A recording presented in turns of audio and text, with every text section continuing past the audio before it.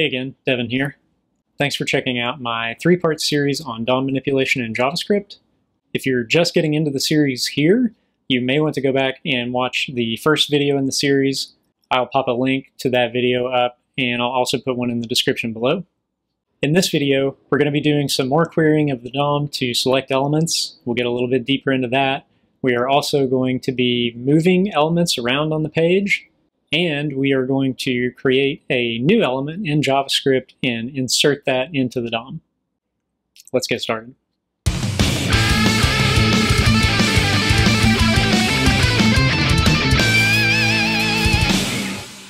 Let's try something else now. I've refreshed to give myself a fresh copy of my page.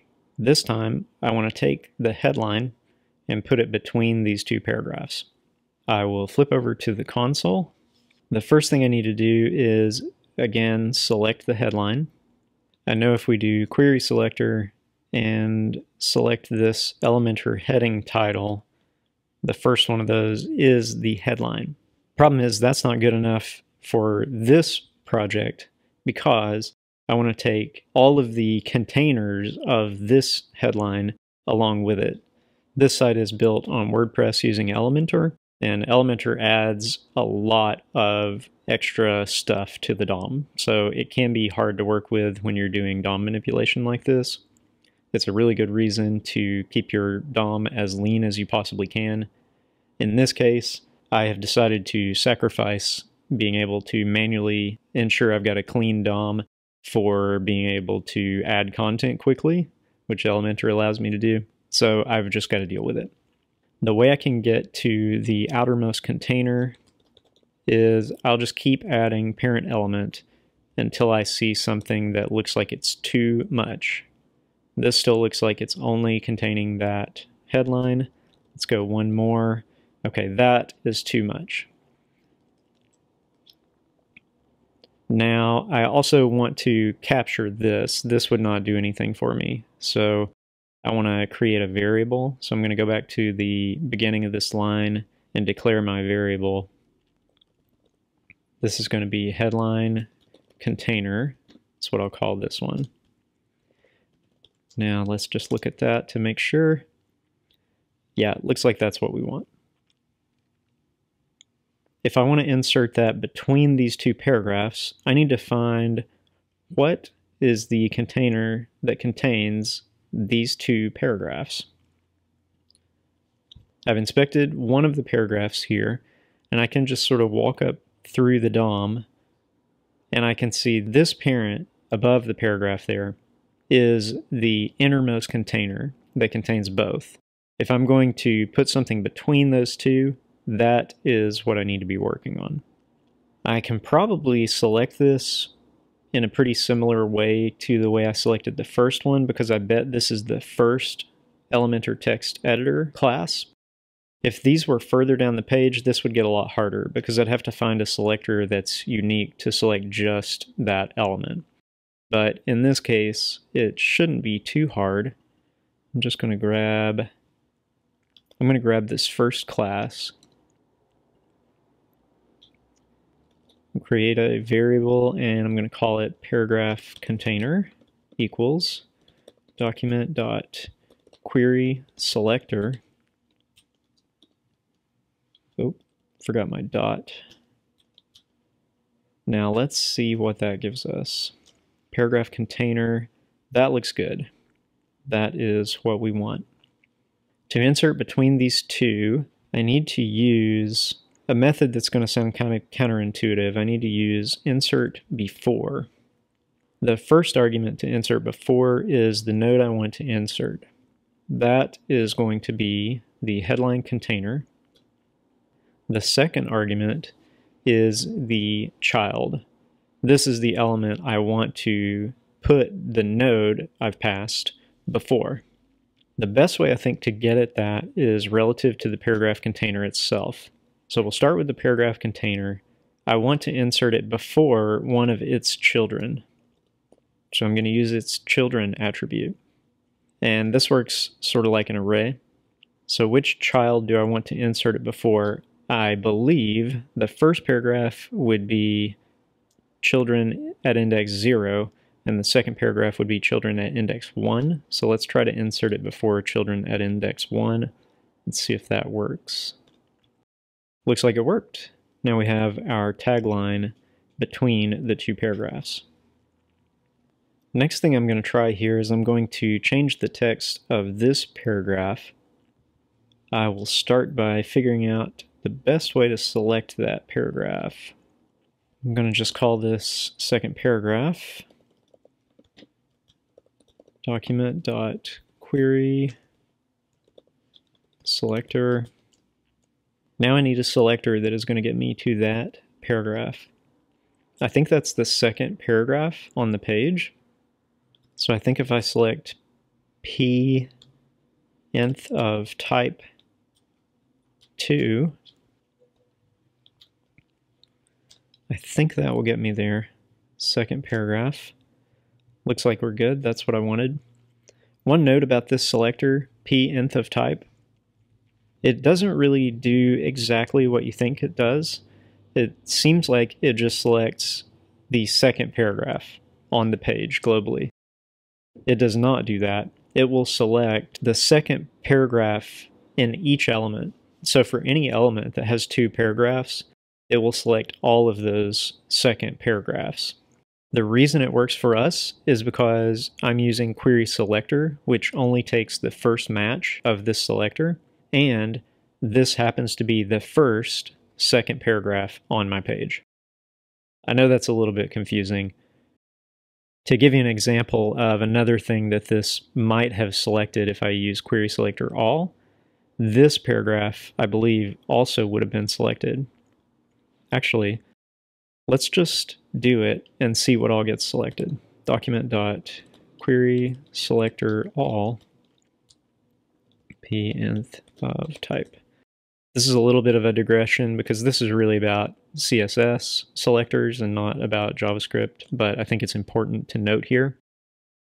If we do this query selector all, we see we actually get 3 paragraphs, not just the one we selected. If I hover over this first one, that's the one we selected earlier. What's the second one going to be? I think it's this one. Oh, actually, it's this one. So this is actually not in the same container as these other paragraphs. But that's going to be the second one. And then the third one,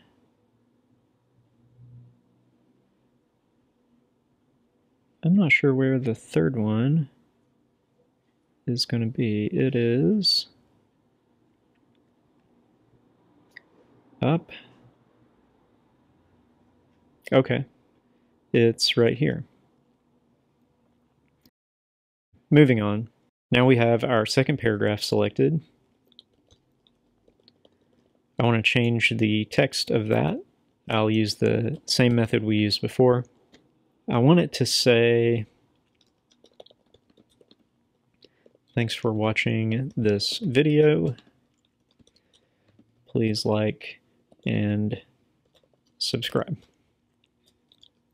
Except, I'd like this to have strong emphasis, so I'm going to wrap it in a strong element.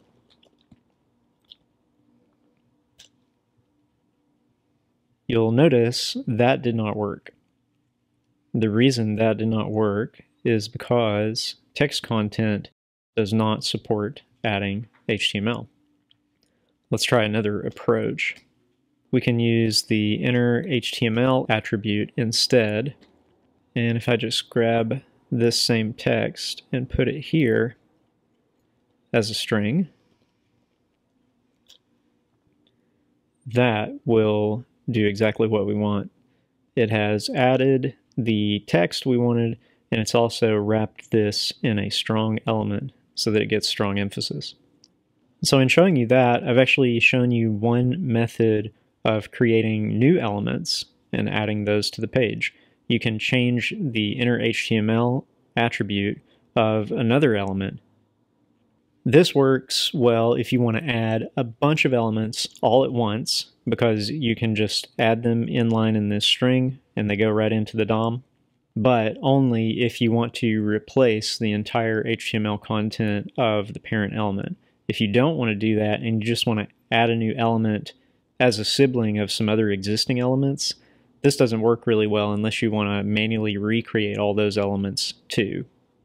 Let's imagine now that we wanted to add something else to the second paragraph, and maybe this is emphasized, not strong emphasis, but just emphasized, so that we're going to use an EM element to achieve that. I don't want to get rid of what's already there. I want this to become a new sibling. That's going to be a slightly more involved process. The first thing I need to do is I'm going to create a variable. I'll just call it new EM. And I'm going to assign that the value of a new element. To do that, I'll do document.createElement. Now I need to pass in a string that is the element I want to create. In this case, an M. There's our new M. When we hover over it, nothing gets highlighted on the page because this element doesn't exist on the page. This element only exists right now in JavaScript. Before I try to put it on the page, I will want to go ahead and give it the text I want it to have. Let's make it say, don't forget to ring the bell. Now let's look at our new M. Okay, that looks right. Fortunately, I still have this second paragraph variable that points to that same paragraph. I'm going to start from that, and I'm going to call this Appendchild method. It needs us to pass in the node that we want to append. Appending simply means that we're going to add the element to the end. So that will become the last element in that parent. The element we want to append is new M. Once we execute that line of code, we get this new M added to the second paragraph. You'd really want a space in there, but as you can see, this method of adding does not do that. It just butts the new element right up against the old one. Let's take a look at new M again. That variable is still going to point to the same element, which is now in the DOM. So when we hover over this, it's going to actually highlight the whole paragraph, but at least you can see where this element is in the DOM. It's just at the end of that paragraph. In this case, I've done this, and I don't really like the fact that it just butted the two elements right up against each other, so I think I'm just going to take it out for now. Let me demonstrate how to do that. It's pretty straightforward. I still have the handle on that new M element through the new M variable. And I'm going to call this remove method, which just takes it out of the DOM. We can see I still have a handle on that element in JavaScript, just the element is not in the DOM anymore. All right, we're going to stop there for now, but come back for the next video where we're going to be learning to interact with forms. If you've ever wanted to do some really advanced form validation using JavaScript, that next video is going to be for you. Make sure you subscribe so you don't miss it, and I'll see you then.